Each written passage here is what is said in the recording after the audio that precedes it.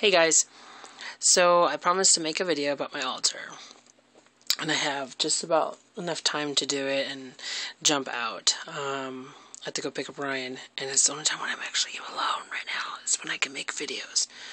But I want to talk about altars, and I would love, before I jump in, I would love to see people's video responses to this. I would love to see your altar and why is it set up that way. A lot of people with altars,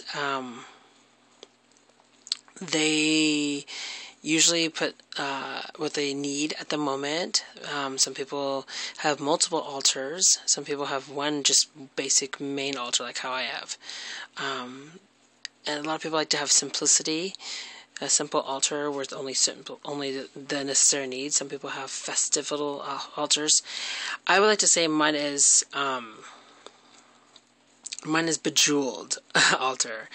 And what I mean by bejeweled is that it has everything that I may not use during rituals, everything that I may not oppose to work with, or even have anything that's part of the spell, but I have it.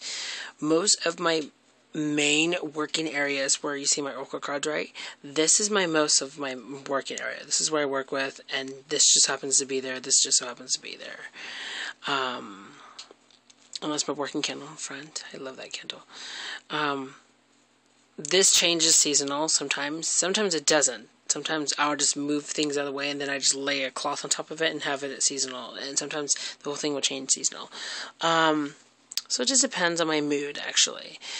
The reason why I have all these things is because they remind me of magic, and they help me get into my magic mode. As you clearly see, there's a lot of female stuff, but this is slowly growing. Give me a chance. And just like little things, some people actually have just an antheme, a candle, a chalice, a pentacle, and a wand on their altar. And some people, like me, who has a lot of stuff, kind of a bejeweled one. And I really like my altar. I'm really happy and satisfied. So for all the newbies who are watching this and learning how to build up an altar, is that build an altar your way. But make sure it's sturdy. Make sure you respect it, because it's a very respect space. So make sure you have a designated place for it. It could be your nightstand. It could be a windowsill. It could be, like how mine is. Mine is actually in my closet. My whole entire closet is witchy.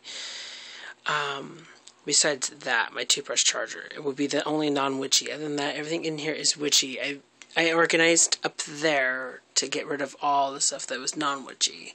So, just depends. If you have the space to do it, then so be it. This took me a good 10 years to get where I'm at right now. A good 10 years of building. Because I would say the first 3 or 4 years of me starting the craft, I had nothing. And I was perfectly fine. I just had books, and I was perfectly fine with it. Of course, I had candles, those little tiny little velvet candles you get from Fred Meyer's. I had that, but I was perfectly fine with what I had, and I'm still happy with what I have. It's just getting kind of overwhelming with a lot of junk. Yeah, that's all witchy stuff too as well. So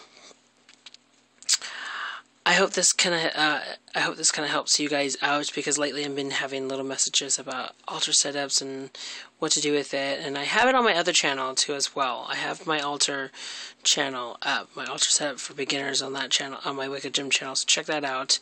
So yeah, I would love to see video responses of other people's altars and why is it set up that way, and I would love it, because for me, I like to keep mine a little bejeweled to kind of help influences certain things. But it does change a little periodically every now and then, but not many people notice it because I don't really expose it too much.